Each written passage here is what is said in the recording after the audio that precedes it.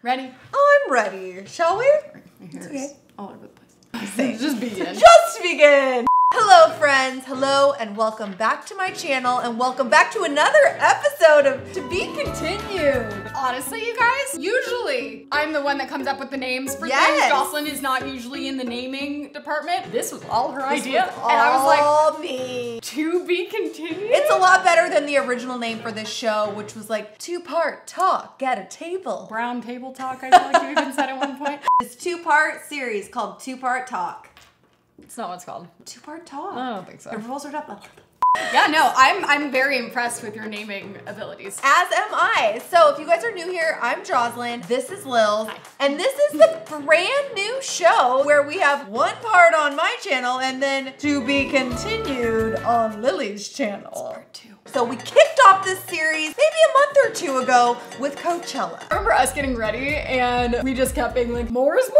I got more accessories. Lily had on like 17 chokers. Okay, ready for Coachella. Then we moved right along to the Met Gala. Basically an expansion of the time. Remember he just brought his head? Now he's brought a whole additional human. He doesn't feel comfortable going alone. No, so he's brought a whole additional human. And today we're getting completely self-absorbed and super narcissistic by taking a walk down memory lane to break down each of our top 5, or I'm not even gonna say top 5, I'm just gonna say each of our 5. I was gonna say, I only have like 5. Red carpet experiences. I feel like you've actually been to way more than 5 red carpets. Maybe 10. Okay, that's a lot for a human being. It is. It was a weird fever dream portion of our life where, especially there was a time that we had like a PR, the company we had a worked PR for, team. And they paid them way too much money. I disagree. I think that they should have been paid far more money, but that's just my opinion. Not that we were, there was no we didn't need PR. Oh, like we could have gone to these things on our own.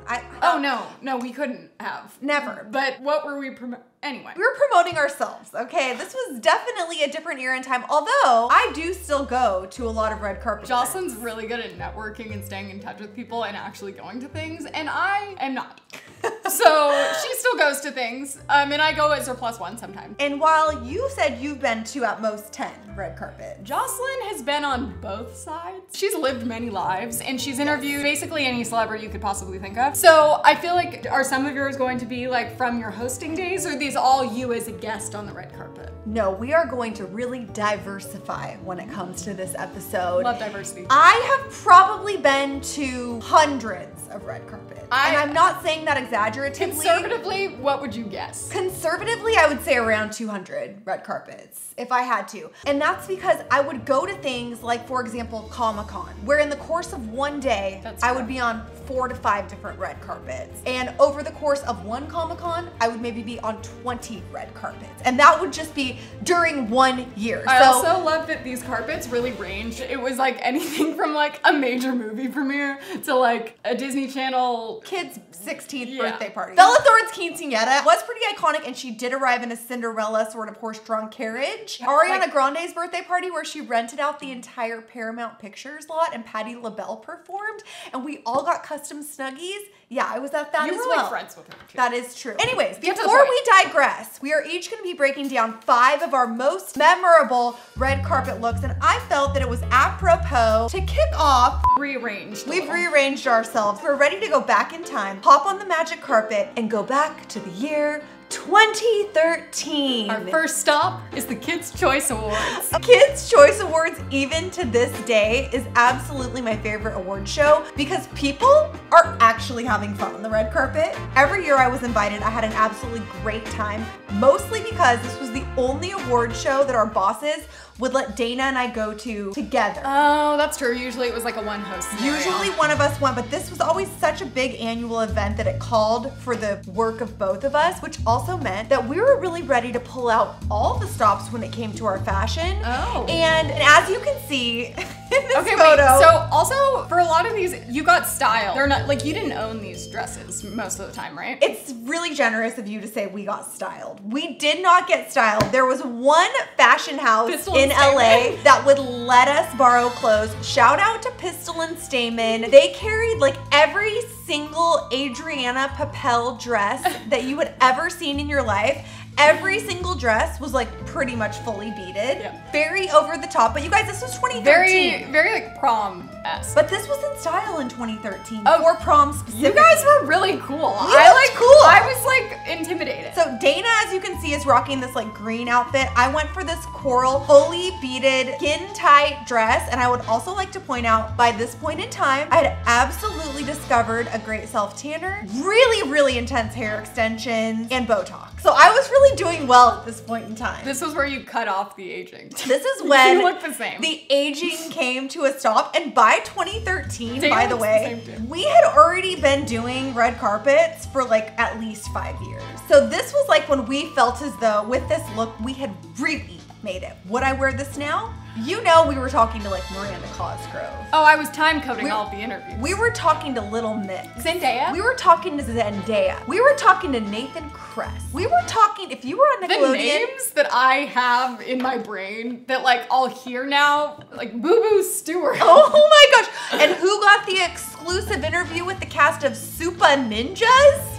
Absolutely us. So when I see this photo, I think we look like pretty hot babes. You guys were really cool. And you still are. Thank you so much. Other thing I want to point out is that my dress was a lot, so I chose not to wear jewelry. I'm shocked you don't have a statement But piece. Dana has one of the hottest trends on, a very, very intense statement necklace. These would be like they would weigh like 5 pounds. Oh and my you would gosh. never see them without. And you would wear multiples at times. But usually then you'd have to like take one off because it would be like jingling on the microphone. Exactly. But if I had to put the year 2013 into a time capsule when it came to red carpet fashion, this would fit perfectly. But I think it's time to move on to your first red carpet look.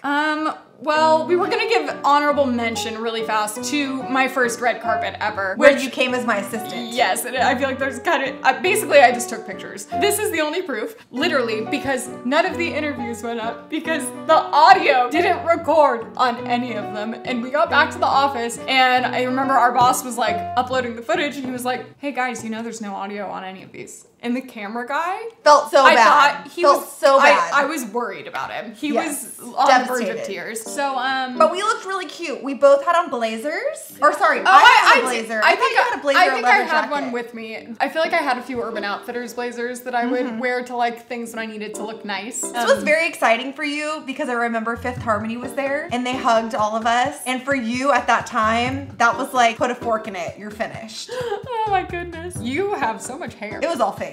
I mean, it was mine, I bought it, but that was a lot of extensions. Like you look slightly different, but I don't know why. I think my face was rounder. Literally mine has changed shapes. I've just like shrunken as a person slightly. Same. Yeah, I think nice. it happens when you get older. I feel like your skin gets my anyway, skin is so let's look loose. at like an actual red carpet look Yes, though. so Lily's look number 1. You know, let's start off with a non-red carpet Okay, picture. great. And you're in it. Okay, great. Oh my gosh, this was one of my picks too, and you wanna know why? One, it's a cute picture, but Main reason I picked it was because not only did you wear this the one and only time we were ever nominated for a Streamy, I'm pretty sure you also wore this dress to Coachella. oh, I definitely did.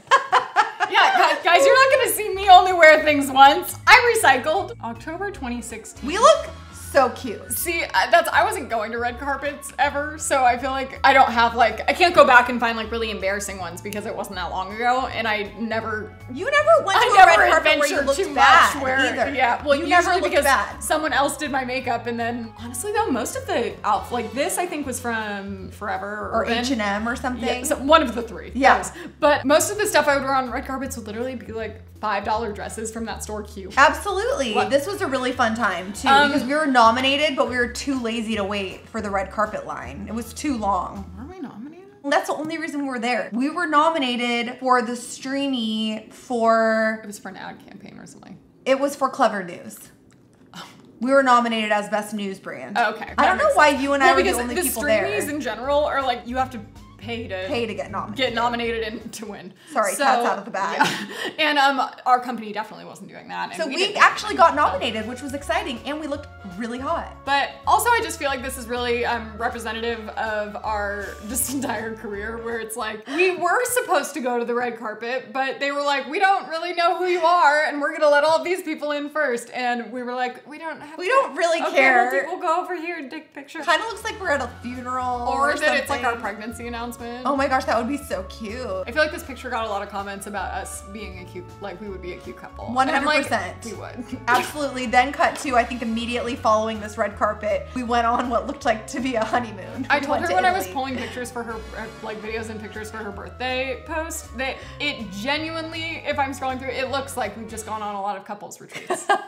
Okay, well, let's move right along. That was gonna be my next look, but I think I'm just gonna skip ahead to better days for me, really. This was, I believe, the year also 2016 when we attended the Ad Council Gala in New York City. And I had a stylist for this. Shout out to Bridget, my old stylist. She doesn't live in LA anymore.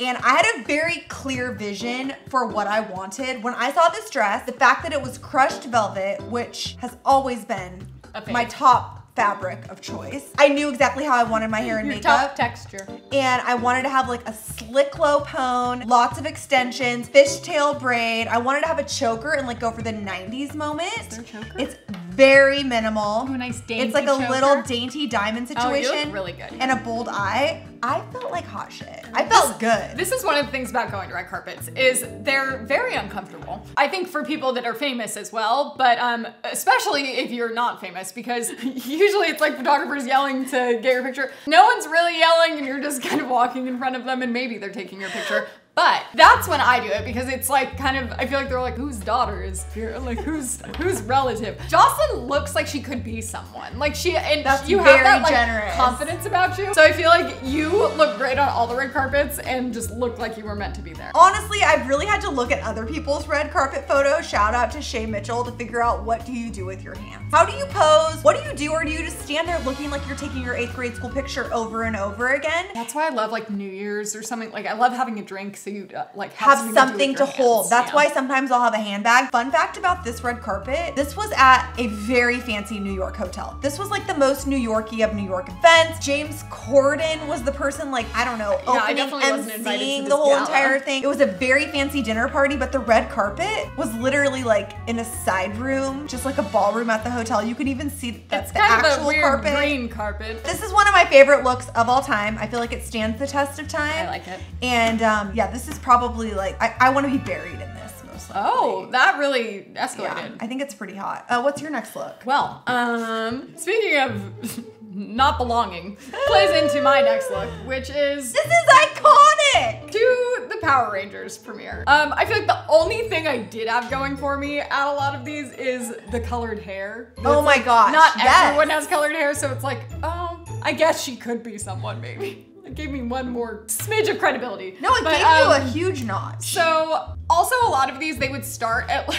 the red carpet would start at like 7, but it's like, but you guys have to get here by 6. We would still, literally for all these red carpets, we were still at work. And I was just like changing in my office into like whatever I had lying on the ground. Exactly, which was what I was gonna say. Is a lot of these we were getting ready in like 10 minutes right before, which is why you see that I like do not have my makeup done or anything here. We were going to the Power Rangers premiere and Joslyn was like, oh my God, I have these Power Rangers shirts randomly. And she had a few, but somehow I ended up being the only one that wore one.